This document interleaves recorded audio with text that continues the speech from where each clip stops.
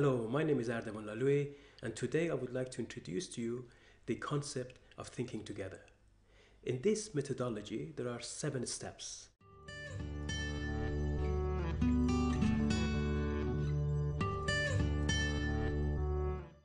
Step number 1 is when you express your opinion, become the property of the whole group, not individual expressing them. In other words, it's like taking a gift, putting it in the middle of a table, and standing back. You have to be detached from your opinion in order to truth to emerge. Just imagine you're going to somebody's home and take a box of chocolate there. Okay? You don't say, oh, don't eat this one. Don't give it to him. Don't put it in the fridge. Okay? They can do whatever they like with that box of chocolate. Probably you're going to receive it 13 weeks later back again. But you leave it there and stand back. And there is a reason why I say stand back. This is rule number 1. Very simple to say, extremely difficult people to do. But the key for keep working together, this is fundamental to this process.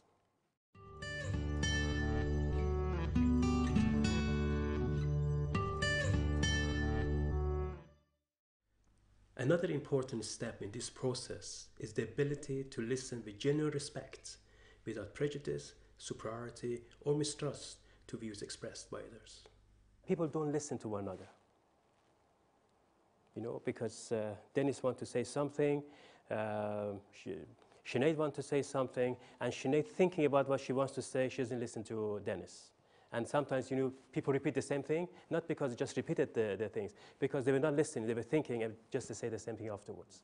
Therefore, what I do, I say, okay, Dennis, you say your things, I take it from Dennis, I give it to Willie, because Willie puts his finger up, and I say, Willie, what did Dennis say? He has to say what Dennis has said. Then I ask Dennis, is it what Willie said? He says, yes, good, go forward. We do that exercise because sometimes you have a problem, we do it. And actually, people come to a tremendous amount of realization that usually don't listen, find it very difficult, even because you had to formulate, somebody spoke for 10 minutes, in 3 or 4 minutes they say, look, he said this. Therefore, they have to really listen during that time. Extremely effective.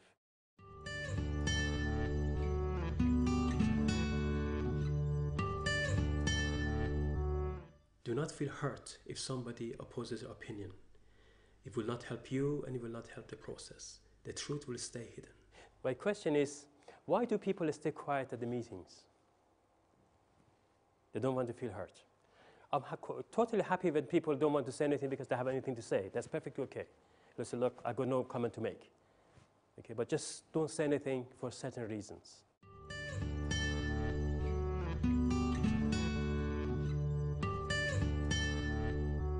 One should not belittle the thoughts of others. It's not helpful. The question is, how do we belittle the thoughts of others? And what harm does it do? Any suggestion? Ignore. Body language, yes. Gestures. Sometimes, you know, just dismissing it or being sarcastic or saying the, you know, the stupid comment, basically very, very straightforward. The other one, as you said, it's gestures, you know, rolling your eyes up or sighs or, you know, smile at somebody else that, you know, well, your man is at it again, you know, that kind of things. And also, sometimes even worse than this, on the surface, it's, oh, that's a fantastic idea, very good. Inside myself, what a stupid idea, you know. Even that is, we are belittling thoughts of other people because it has to be really sincere is what we say.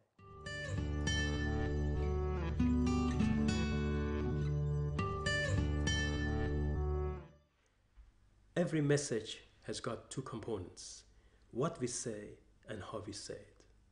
Basically, we have to express our thoughts freely, frankly, and openly, but mutual respect and trust. Firstly is what we say, the content, and the other one, how we say it.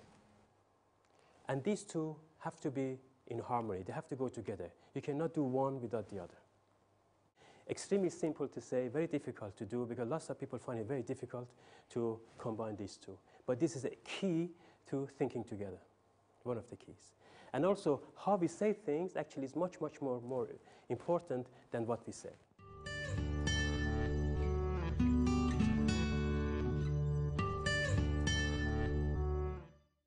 We should not insist on our opinion.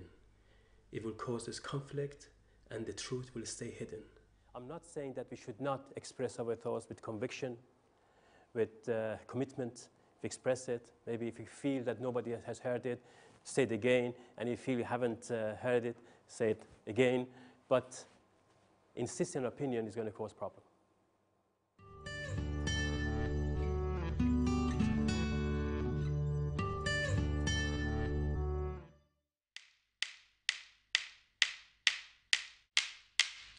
Truth often emerges from clashing opinions.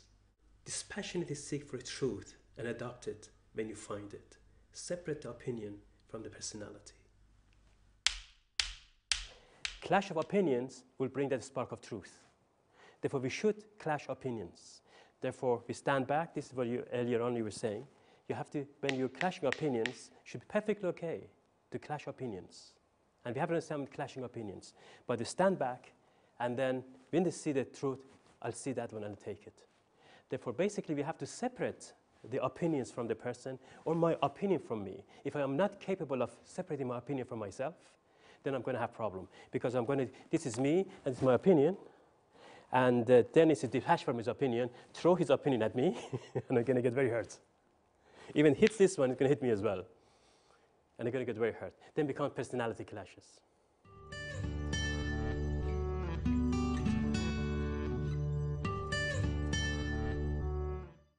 These 7 rules are very helpful, but they will not be effective unless they're accompanied by some inner qualities. Qualities such as sincerity, purity of motive, humility, and patience. Combination of the rules and inner qualities will help us to create a better culture, arrive at better decisions, and creates an environment that is conducive to both individual and collective growth. Thank you very much for watching us. Goodbye.